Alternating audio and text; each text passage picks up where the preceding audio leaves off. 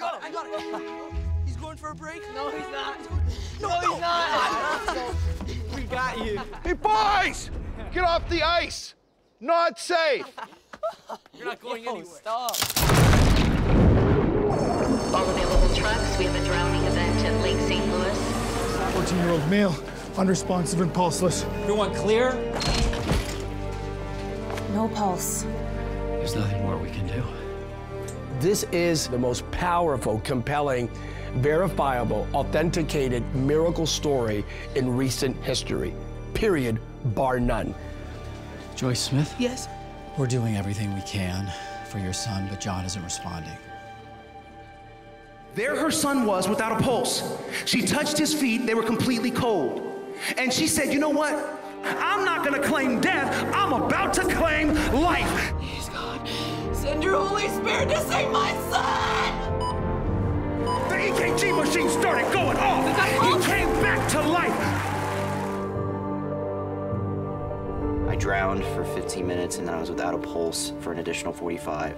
So in all, I was dead for over an hour. So far in my life, God had always been and done what he said he could do. And so I just started praying. Mom came in, she prayed, and instantly I had a pulse. Everybody that I explain the plot to gets goosebumps just even thinking about that something like this could happen. It's hard to believe. And you know, I'm a part of the story, telling the story, and it's hard for me to believe. This movie is described as a medical miracle because just that one idea, you know, patient dead, mother prayed, patient came back to life. This is a modern day resurrection story. When Joyce finally gave that complete surrender to God and said, you know, like, you have to take this, there's no question that something miraculous happened. Your son is alive, but his pulse is very, very weak. At best, we have a long road ahead. And I'm not gonna lie to you. We're in uncharted territory. It's not just about one miracle. It's about a series of miracles. Those miracles happened to John and to Joyce and that family, but then, like a ripple in a lake, those miracles just keep moving out. The circle keeps getting wider. Oh, this is so wonderful. Wow, look at these prayers. Our church and our friends were phenomenal. There was probably 20 people that had already started gathering. By that evening, there was probably close to 75 to 100 people there, and they were overflowing the waiting room out into the hallway.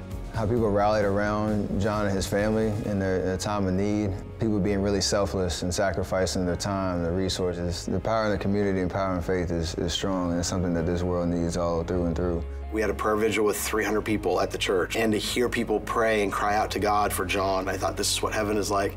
This is probably what heaven is like. They just are believing for God, just a spirit of faith.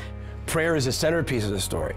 People coming together, praying, believing that God listens and answers our prayers. Simply stated, prayer changes everything. If it be your will. I think the most amazing thing about this movie is that it happened. This isn't fiction. True stories like this make the case for God. The skeptic will say, man, I don't know. Okay, Devon, you know, I know you were involved in heavens for real, but okay, I don't believe that. Okay, miracles from heaven, I don't know how she got cured when she fell down the tree, but nah, I don't think so. Ah, man, but wow, I mean, the kid is alive. Maybe there's something to that. I come from a family of doctors, and this is one of those stories that the medical community knows, and there's no explanation. I mean, it's truly, in that sense, a miracle. We rely on doctors, and I think doctors are great. I mean, they're a huge blessing. But there's a time when they say there's nothing else we can do. And I think it's that moment where God's able to step in, and you see his hand. And the moment she prays, not an hour later, not 5 days later, the moment she prays, every single apparatus on that boy turns on. There's simply no other explanation.